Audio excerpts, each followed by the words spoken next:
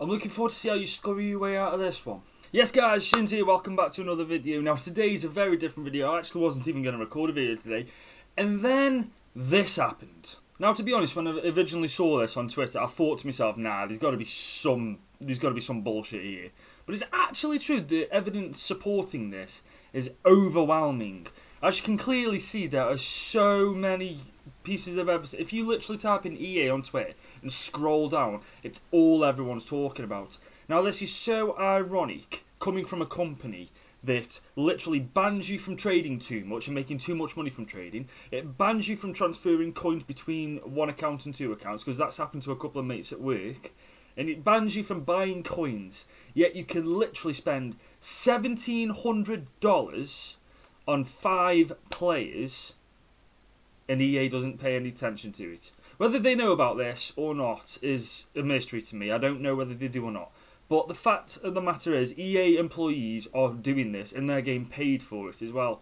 Now to me, there's one very simple solution that we can do that will actually tackle this and make EA pay attention. Don't put money into the game. It is literally that simple. That goes for literally everyone, including content creators. The bad thing is, next month I was going to start a series where you guys play me for a chance to win some FIFA points off me, and I don't even really want to do that now, because all that does is still pour money into the game.